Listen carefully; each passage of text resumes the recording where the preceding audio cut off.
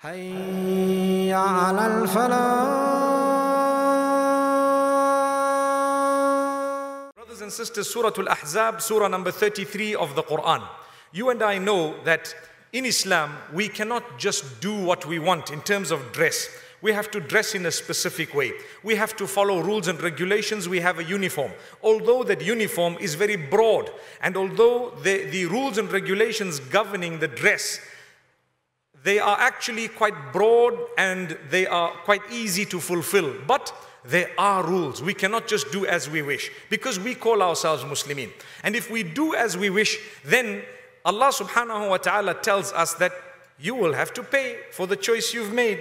You know, people today say, I'm free to do whatever I want to do. Technically, you are right. You are free. But the choice you make will come at a price. Remember that. You will have to pay for it either in the dunya or the akhirah or both. So when you make a decision, you might be free to make that decision as a human being. You chose how you want to dress, how you want to talk, what you want to do, what you want to eat. You chose what you want to engage in. You chose the prohibitions you want to do and the obligations you want to stay away from. Fair enough, the choice was yours, but you are answerable, you are responsible, you will pay for how you have chosen. Therefore, choose wisely. So, one of the issues made mention of in this beautiful surah is a piece of advice that Allah subhanahu wa ta'ala tells Muhammad sallallahu alayhi wa sallam to issue to his family members, to the women, to his wives, his daughters, and the believing females. So it is not just a piece of advice, but in fact an instruction.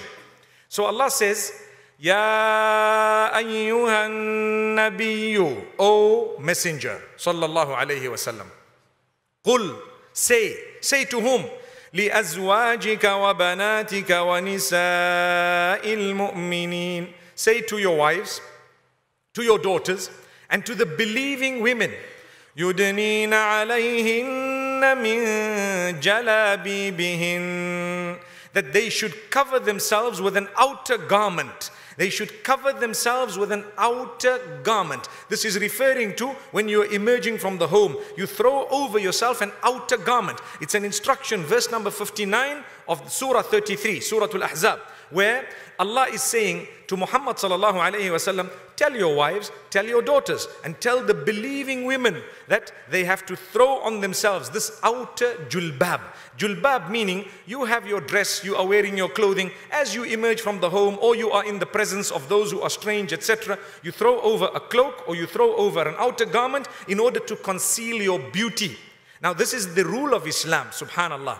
So Allah subhanahu wa ta'ala says, ذَلِكَ أَدْنَا أَن يُعْرَفْنَ فَلَا يُؤْذَيْنَ. The reason behind this is so that you can save yourselves from harm, so that you can be recognized as Muslim women, as chaste women, as women who are not out there free for all, so to speak, and women who are serious about their modesty and chastity. Now, this is an Islamic ruling. Like I said before, we are governed by Islam. There may be people around us who are not governed by the same rules and regulations. Let them do as they wish.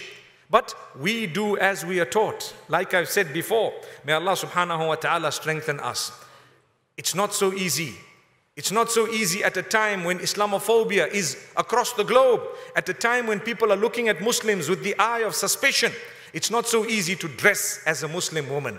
But for those who do, remember, they will save themselves from calamity, disaster in this world and the next. It might seem like it's tough and difficult, but wallahi, the more we are in number, the better the message we deliver to say we are peace-loving, we are beautiful people, we will reach out, we will help, we will assist, we have good character, we have conduct, we are a nation that is filled with goodness and morality and conduct. We are not bad or evil.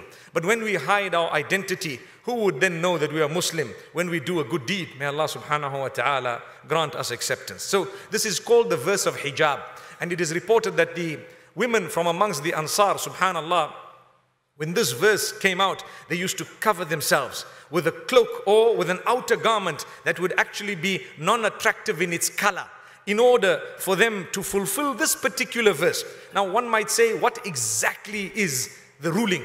The ruling is quite broad, to be honest with you. It's quite broad. There is no specific color. There is no specific material, but it is something that would cover you. It is something that would ensure that you have come across very modestly, etc. May Allah subhanahu wa ta'ala grant our women and men the ability to cover themselves in a respectable way that would be, inshallah, pleasing to our own Maker subhanahu wa ta'ala.